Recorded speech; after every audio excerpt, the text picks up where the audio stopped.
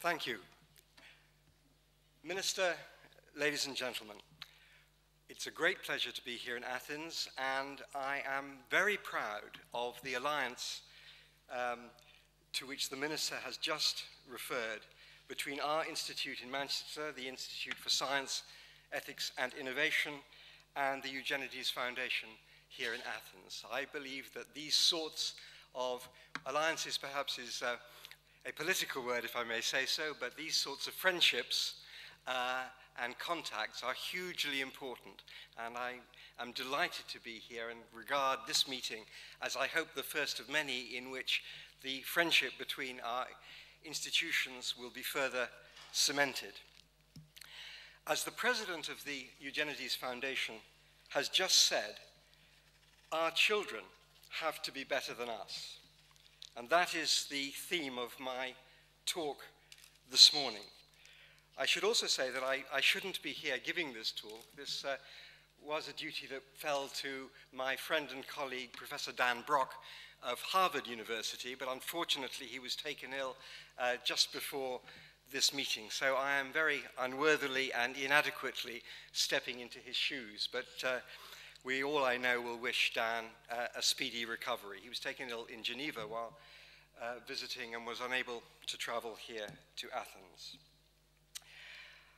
I wanted to start by taking up a theme that actually seems to be an unexpected theme of this conference. Was referred to by my colleague John Solston yesterday and has come up again this morning. And that is not just the theme of education, but the theme of the openness of our societies to ideas from everywhere, to international ideas. And I have just been reading a wonderful little book by Ernst Gombrich, a very famous art historian, called A Little History of the World. It is a book for school children, which he wrote when he was a career there. But I was struck literally a couple of days ago by what he said about Athens. Now, he was referring to the Athens of Pericles, but I think it is not only apposite for that Athens, but our Athens, your Athens, today, and it is certainly apposite for my talk. He was talking about those precious years around 444 BC when Pericles was the leading citizen, although not officially the ruler of this great city, and he was talking to children about why Athens flourished and indeed has handed down to us really what we now call Western civilization. And having explained some of the things, he addresses the children and he says, "But I hear you asking me, what exactly did they, these Athenians, do that was so great?" And he responds, "I can only say everything. They did everything that was so great." Now, I believe that this is a moment where we, their intellectual descendants, we, the current citizens of Europe, the current citizens of the world, are at a moment where we have to do, not everything perhaps, but a great many things that are great if we are to survive. And that is my theme. Because there is no point in greening humanity if there will be no humanity to green. So my theme for this brief talk is the survival of humanity in one form or another, is the question, has humankind a future? Now, many of our current thinkers think that humanity probably does not have a future, at least not unless we change radically. Doomsday scenarios forecasting either the end of the world or the end of humanity are increasingly to be found even from the most respectable of scientists. I have been collecting examples, but I will give just one this morning. Martin Rees, the Astronomer Royal in the United Kingdom and outgoing president of the Royal Society, in a book written or published in 2004, which was called Our Final Century, and imagines indeed that this century might be the final century of humankind. And I want to quote from Martin Rees's book. "We are entering an era when a single person can, by one clandestine act, cause millions of deaths, and when a malfunction in cyberspace can cause havoc worldwide." And Rees also goes on to give many other examples, including the possibility of asteroid strikes that might indeed destroy the world. Now, to combat these and other disasters, we may need not only to have children who are better than us, but indeed to have children that are significantly different from us. We may need to try not just to use the conventional means that the minister has just referred to, education, to make our children smarter than us, but we may need to use science for that purpose as well. We may need to make our children more able to combat or to think of countermeasures to the disasters that face us, or indeed we may need to make our descendants more resilient, more resistant, for example, to new diseases than they have been up to now. And of course, we are very familiar with the constant appearance of new diseases, whether HIV, AIDS, or CJD, or many others.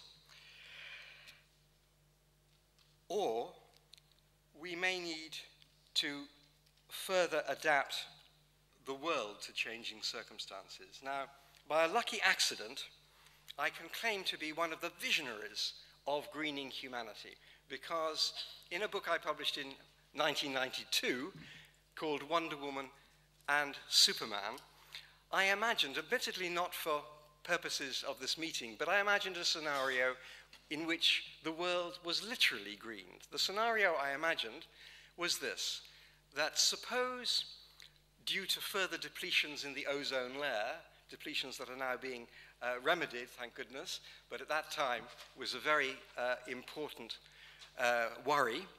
Suppose that due to things like that, we humans had become much more vulnerable to radiation from the sun, and the consequent cancers were becoming virulent. And suppose the only way to combat this danger was to change skin pigmentation among human beings, to turn our skins literally green, possibly also with the added bonus that we might benefit from photosynthesis, a rather fanciful idea. Would we have reasons to oppose this sort of change? And I chose green because I thought under normal circumstances it would be a wickedness and a cruelty for parents deliberately to create children with green skin, because they would be ostracized by their fellows and have a miserable life. But in the face of an important reason, a survival reason to do this, it might seem not only not wicked and stupid, but actually morally, ethically imperative to do such a thing. So I use that example simply as a way of trying to get us to think about really radical change in the service of survival.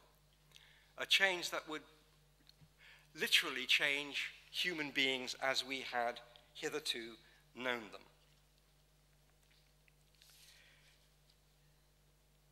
In the face of other threats of the sort predicted by recent others, many radical but perhaps less visible changes to humankind might become necessary.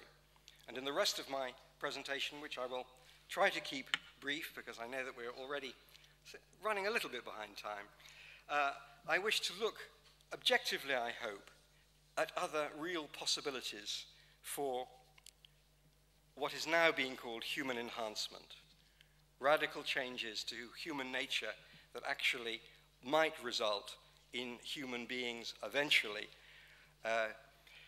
further evolving into a new species, not by the continued operation of Darwinian evolution, but by deliberately engineered, what I've called enhancement evolution, deliberately engineered changes into human nature.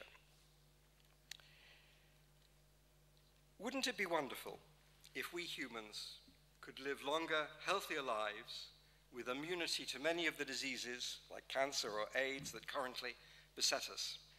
Even more wonderful might be the possibility of increased mental powers, powers of memory, reasoning, concentration, or the possibility of increased physical powers, strength, stamina, endurance, speed of reaction, and the like. Wouldn't it be wonderful? Well, many people think not. The idea of improving on human nature has been widely rejected. Decisive interventions in the natural lottery of life to enhance human performance, improve life, and perhaps thereby irrevocably change human nature, or indeed our genetic constitution, have met with extreme hostility. But whatever people say, no one, I believe, actually thinks that there is anything in principle wrong with the enhancement of human beings.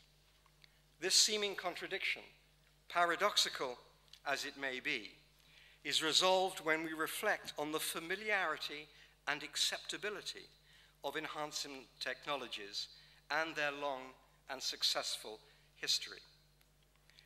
Many of us are already enhanced, even you and me. Do you use this enhancement technology? I do. It's a wonderful enhancement technology, and it enables me to glance down at my notes and actually read them. Have you been immunized? Have you been vaccinated? Yes, you probably have. And even if you haven't, you will have benefited from the so-called herd immunity created by the fact that others have been vaccinated. Not only do we all approve of enhancement, we approve of it for good reason. We approve because we are decent, moral people who want to protect each other from harm and who want to benefit ourselves and our societies and our descendants. In terms of human functioning, an enhancement is by definition an improvement on what went before. If it wasn't good for you, it wouldn't be an enhancement. We have reasons for declining to create or confer on other people even trivial harms, and we have moral reasons to confer and not withhold even small benefits.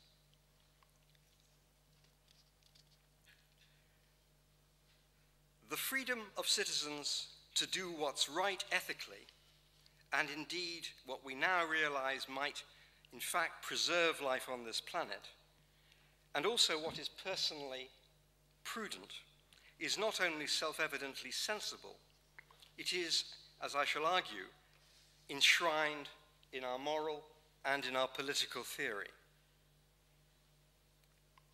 Threats to human life and dramatic policies and practices to meet them are all too frequent in human history. And I want to recount to you my own, as it were, initiation into concern not only about the dangers to humankind, but indeed concern about the real possibility of human enhancement. In 1961, the philosopher Bertrand Russell published a book. It was actually a political pamphlet. People forget that the eminent English philosopher was a great pamphleteer and proselytizer. And he published a little book called Has Man a Future?, in which that question was taken seriously. And this book influenced me greatly. I was in 1961 at school, but I had become very worried about the nuclear arms race and had joined what is now sometimes called the peace movement, but what was then the Campaign for Nuclear Disarmament. And this book was one that influenced me greatly. And in that book, Russell imagines being called before God. Now, Russell was an atheist, but it's a vivid example of being called to account for our contribution to the success or failure of the world. He imagines being called before God. The God he imagines addressing him is Osiris, and he's asked by that God why the human race deserves to continue. And this is the conversation that Russell imagines.